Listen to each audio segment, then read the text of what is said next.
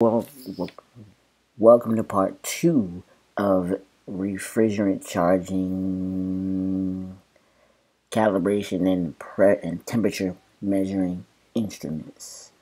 Here we have liquid refrigerant charging. So, liquid refrigerant charging of a system is normally accomplished in a liquid line, and this is when a system is out of refrigerant, and the liquid refrigerant can be stopped or can be charged into the king valve and on the liquid line or the receiver. And the system has a vacuum and it can be evacuated. And this allows the refrigerant to enter this system, and it allows it to flow, and this flow has nearly stopped. And upon entering this system, the liquid refrigerant has to move toward the evaporator and condenser coils. So, and this system is being charged while no refrigerant is inside of it.